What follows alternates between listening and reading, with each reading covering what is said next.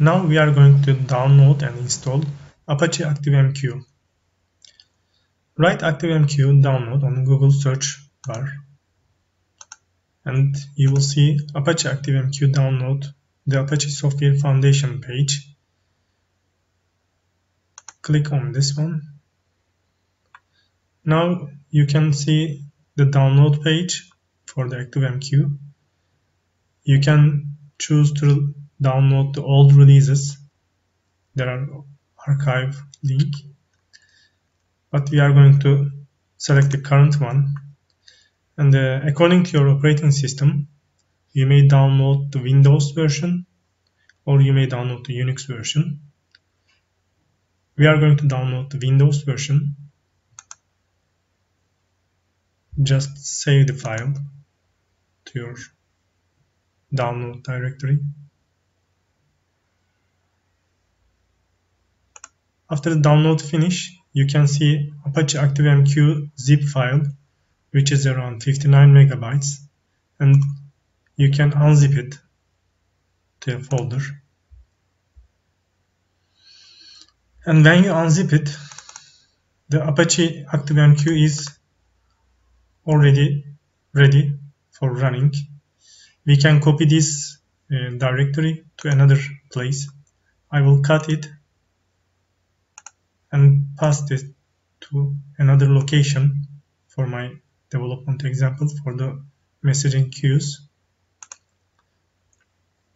Now we copied it under the C development and JMS directory.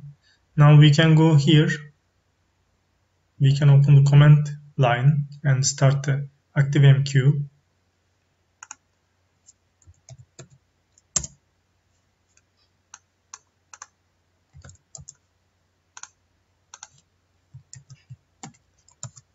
Let's go to this directory.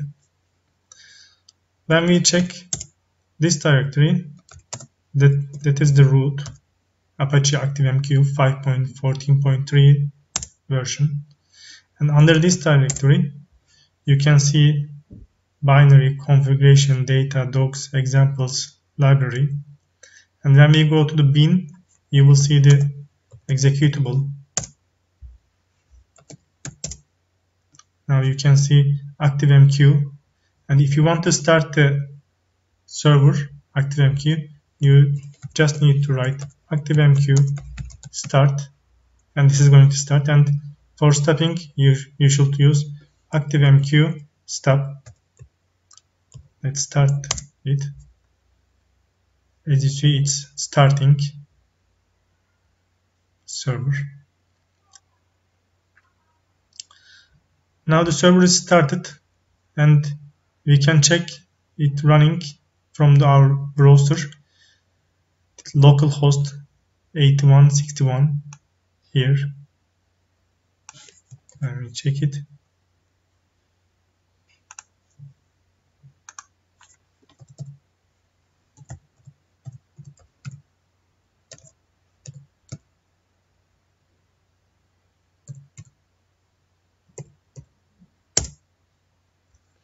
Now it's going to ask for the username and password.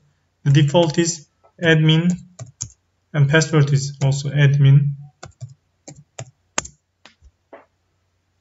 As you can see, ActiveMQ is up and running, and you can save the password or you may not. You can check the queues running. There are no queues now. We will see that in our later example how the queue is going to be created with Java and Spring, and you will see the messages coming, produced and consumed. Now we downloaded ActiveMQ, we copied it in a directory, we unzipped it, and we wrote the command start, and now it's up and running on our local host machine 8161 port, and we logged in with admin and admin username and password. This is for how to download and install Apache ActiveMQ. Thank you.